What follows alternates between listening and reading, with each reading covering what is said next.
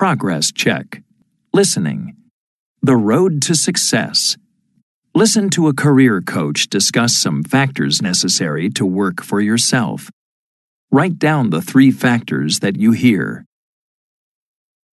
Many of us dream about working for ourselves. No boss, working at home. Sounds great, right?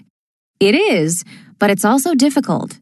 You'll work harder than you ever have, and not only that, a lot of it will be for free. What do I mean? The first factor in your success is knowing your field. I'm talking about becoming an expert in your type of work.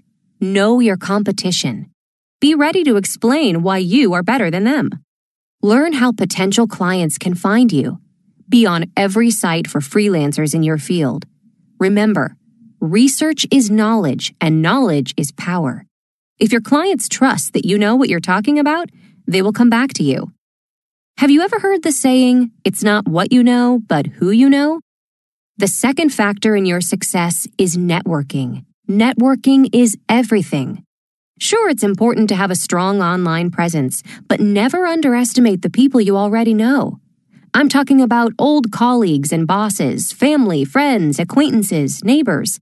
These are people who know you and often know your work. You never know who may be a potential client. Feeling overwhelmed yet?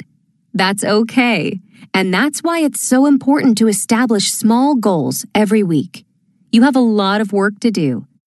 The third factor in your success is organizing all of your work into small goals or realistic tasks. Don't write down a goal to learn about competition. Find out the names of 3 competitors and find out all you can about those 3. Goals should be realistic.